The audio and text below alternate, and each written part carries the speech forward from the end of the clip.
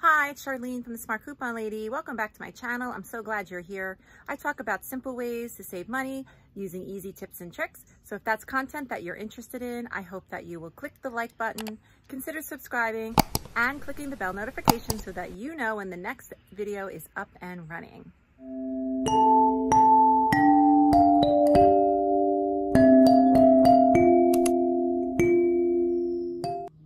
So today I want to talk to you about something that I'm not sure everyone is taking advantage of, but I'm hoping that I can motivate you to change your thinking, and that's shopping clearance aisles and clearance areas and markdowns areas in your store. There are many reasons that I shop in the clearance areas.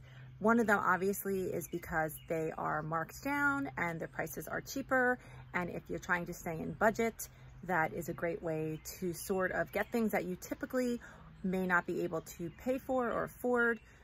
So first and foremost, why are things typically marked down in stores? In a grocery store, it may be because they are going to be close to their expiration dates.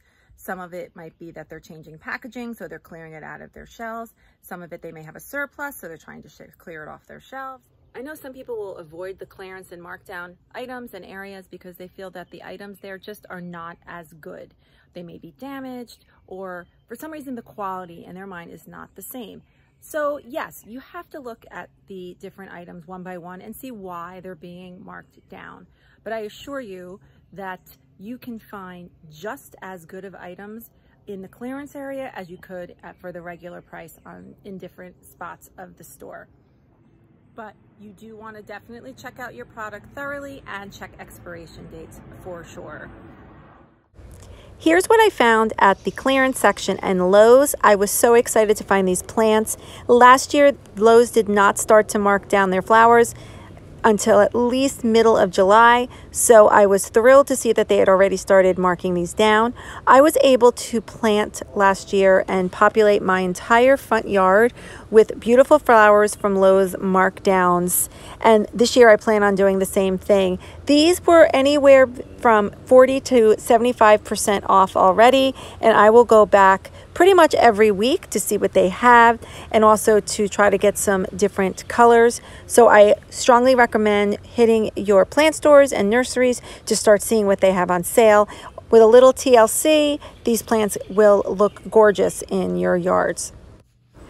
These are what I found at my Stop and Shop on clearance. I was able to find the Quaker granola bars. These are usually anywhere from $1.50 to $3.99 a box, but I was able to get these at 82 cents a box.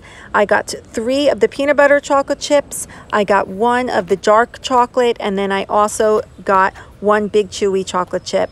And I think the problem with these were that it popped opened at the perforation, which sometimes just happens because you press down on the box. It happens to me a lot when I drive home from the grocery store, and it can easily happen inside the store. But there was absolutely nothing wrong with the granola bars inside.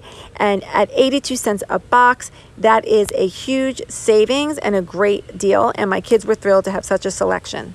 I also got these Capri Suns, and I could not find anything wrong with the box, but these were only 67 cents. So this was a super deal. I also found this lone can of Friskies cat food, which I will save for one of my cats. If you are typically not in the market for buying marked down cat and dog food because you don't have a pet, when you find things at this price, consider buying them to donate to a shelter where they can always use them. One of my other go-to clearance stores is Walmart. My Walmart has a dedicated aisle just for clearance items, and they are all different kinds of clearance items, and they are constantly changing, so I always pop over. And just recently, they started with this end cap, which they leave in the food section, where they keep all of their clearance and marked down food items.